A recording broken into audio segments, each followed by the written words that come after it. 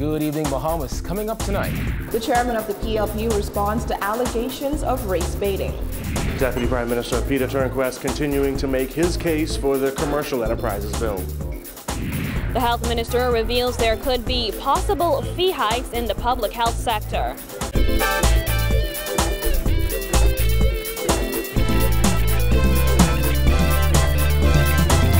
Our news is brought to you by Alive, the nation's newest and best LTE network. Good to be alive.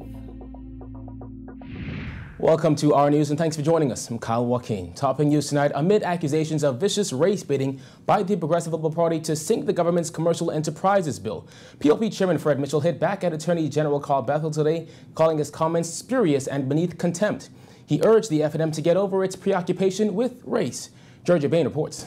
Chairman of the Progressive Liberal Party, Fred Mitchell, is defending his party against allegations of using race baiting and scaremongering tactics in relation to the Commercial Enterprises Bill. According to Mitchell, all they're doing is stating facts. Mitchell was responding to Attorney General Carl Bethel, who accused some elements of the opposition of stirring up xenophobic and irrational fears and reducing the debate on the controversial bill to an exercise in race baiting.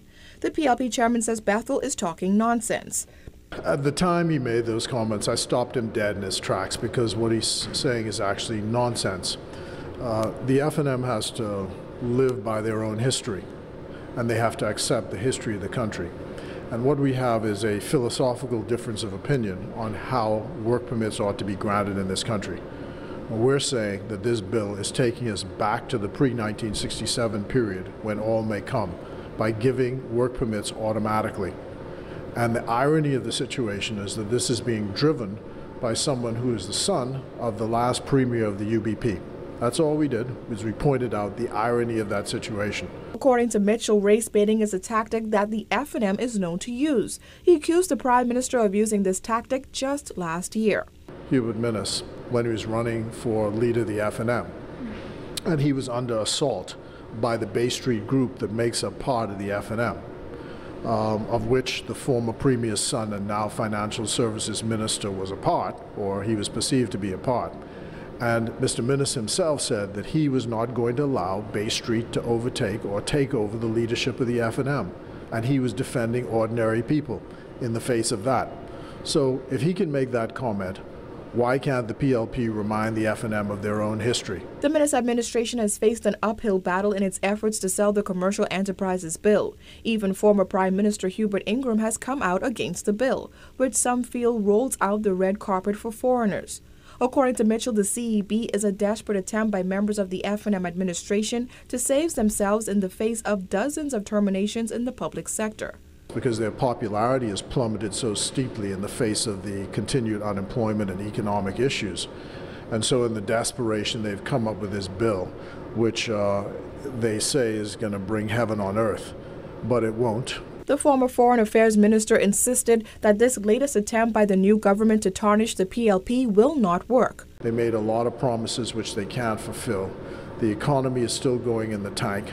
Grand Bahama, which has 5 representatives of the F&M, they can't seem to get it up off the ground. Their supporters are in the streets screaming, "Fix Grand Bahama." So in their desperation, they're doing all of this, and that's what it is. And, desperation, unfortunately, is not going to help them. What they need is to have civil society, groups such as ourselves, the Progressive Liberal Party, work with them to try and get this project off the ground. But you see, they're too busy trying to lock up our members, and that's backfired badly on them as well. The Commercial Enterprises Bill was passed in the House of Assembly on November 22nd. All 4 PLP MPs voted against it. PLP leader Philip Davis said a PLP government would repeal the bill. Reporting for our News, I'm Georgia Bain. Well, in the face of mounting criticism, Deputy Prime Minister Peter Turnquest sought to sell the Commercial Enterprises Bill to the Bahamas Institute of Chartered Accountants today, insisting new opportunities will bring the country's highly skilled workers back home. Jared Higgs reports. Deputy Prime Minister and Minister of Finance Peter Turnquest made his case for the Minnis administration's controversial Commercial Enterprises Bill. The bill, which seeks to liberalize granting of work permits for approved investors, has been met with widespread criticism. However, Turnquest asserted today that the bill is the key to the creation of new opportunities and those who oppose it should consider the next generation. I think it is wrong for us to sit here in our ivory towers, having experienced whatever career success we have or whatever, and say this is it. That if you're going to be successful in the Bahamas, fit into this box, otherwise go somewhere else. In making his point, Turnquest pointed to the country's financial services figures, which he says have shrunk significantly over the years in relation to its percentage of gross domestic product. Former Prime Minister Hubert Ingraham, one of the bill's critics, suggested that the financial services industry was performing strongly. Turnquest says the numbers don't back that up, and the bill will incentivize investment in this sector. Financial services used to be about 20%, 15-20% of our GDP. It's down to 3%. We have to do something. We cannot continue doing what we've done before and expect growth. It's not going to happen. BICA President Gowan Bowe says it's still too early to tell whether the government or its critics have the right idea when it comes to the long-term impact of the Commercial Enterprises Bill. He did, however, note that in many cases, responses to the bill have been reactionary. We're still having emotional conversations about it. We're having what I would call knee-jerk reactions to it, like to say repeal when you don't know. Because until you get into the seat, you know, those types of elements are probably too early to say. To say that this is going to expand the economy is probably too early to say unless you had pipeline business that you are actually referring to, that you know is coming in. To say that it will reverse brain drain, too early to say. I think it needs to be more humility in the sense of saying, these are the elements that we had intended, these are the mechanisms how we will measure it, and if it is not successful, this is what we will do to take it off the book so that it's not abused for intentions that we didn't see. The Deputy Prime Minister also added that the bill aims to increase the country's ease of doing business, which currently sits at 119 out of 190 ranked countries. The goal, according to Turnquest, is to leapfrog countries like Jamaica and climb from the bottom third to the top half of the list by next year. Reporting for our news, I'm Jared Higgs. With officials anticipating a $50 to $60 million deficit in the public health care sector this year, Health Minister Dr. Dwayne Sands says the Minister administration is forced to make adjustments to the existing fee structure. And that means there will be some increases for some services at hospitals and clinics across the country. Jasmine Brown reports. The health minister says the truth of the matter is the health sector cannot continue to operate with such a huge deficit. In the new year, the Prime Minister will announce to the public some recommendations that my ministry has made to change the fee schedules completely.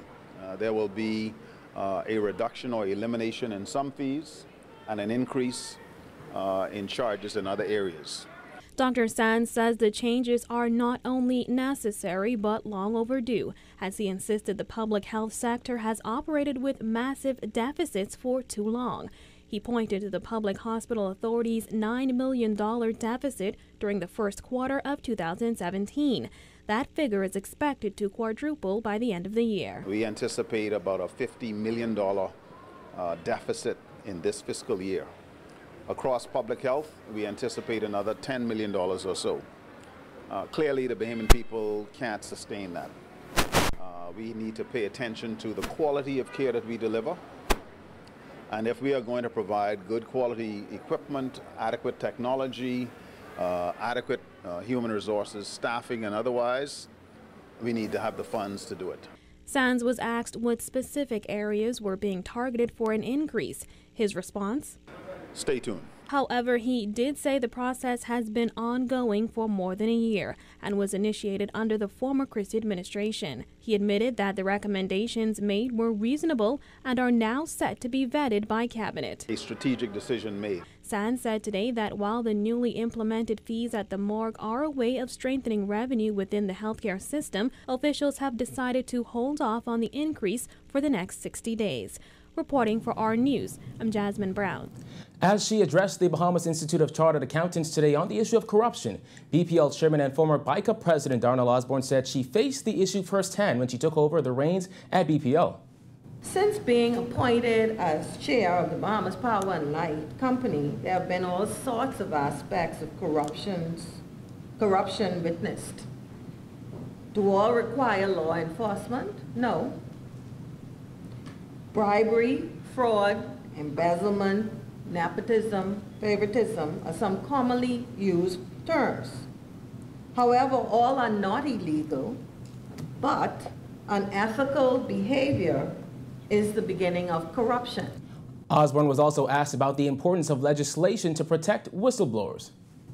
It's amazing how many people know so much, and sometimes you have to weed out, you have to think about. I get calls sometimes, like from unknown numbers, and they tell you these things, and then you have to investigate, and you find out that it's true, because sometimes it's like, this can't be true. Like some things I have never ever seen in my whole, or thought about in my whole career that has happened there.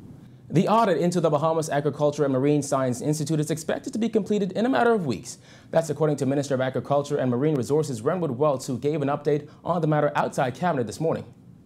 Manjad was called in to audit the accounts of BAMSI, just to be able to give the Bahamian people an understanding as to what took place in BAMSI over the past 3-4 years. An awful lot of money was expended in trying to bring food security, establishing BAMSI. And, you know, not that we're saying that anything took place that was untoward, but we're just giving the Bahamian people an opportunity to see what took place. Wells says once the audit is complete, it will be viewed by Cabinet, and based on what it reveals, the Minister administration will then decide on how to proceed with the program. The audit was launched soon after the Minister administration won the May 2017 general election. In July, Wells revealed the Christie administration spent at least $80 million on BAMSI. Since its inception, BAMSI has been surrounded by controversy due to several project delays and a protracted construction period. As for the future of BAMSI, Wells noted that the government will do what it thinks is best. As was spelled out by the Free National Movement, we're going to dissect BAMSI. You're going to have the university part of BAMSI. It was our intention to call it NAFRI, the National Agricultural Fisheries Research Institute. There's still debate and discussion as to whether or not we should change the name to that, for it just to be agriculture and fisheries, or whether or not we want to still hold on to the whole idea of agriculture and marine. Still to come on our news, the Data Commissioner condemns the leaks of private information, plus what's happening at the post office. The details are after this break.